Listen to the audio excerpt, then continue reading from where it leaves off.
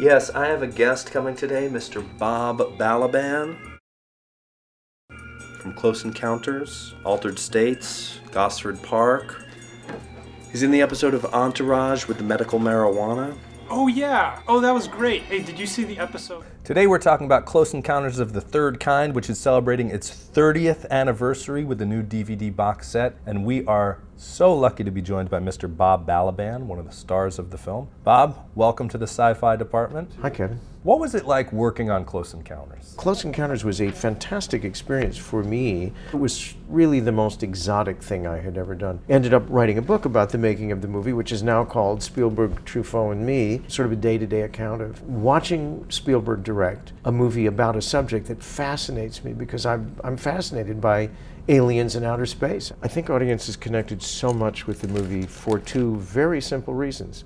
One of which is the way Steven makes movies is thrilling. He invented things for this movie that nobody had seen before. They had never, they don't know that they're watching motion control, but these things hadn't happened before. And I think that the overriding theme of the movie, a kind of wonderful, exciting presence out there in the universe, you believed that that really was the way the world is.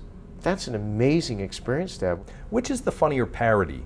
Closet Cases of the Nerd Kind, or Mad Magazine's Clod Encounters of the Absurd Kind? I loved the Mad Magazine thing. After doing Close Encounters, did you get cast to do more alien-themed work? I was in 2010, the sequel to 2001. I had a really good time, but oddly enough, with this little through line of me being involved with science fiction, I was in Crimes and Misdemeanors and had a lovely scene with my friend Caroline Aaron, who played Woody Allen's sister. And Caroline's just madly in love. We're going to get married. We're going to move to France. And then I embark upon my monologue in which I was abducted by aliens. Well, she just stands there as her jaw drops further and further and further.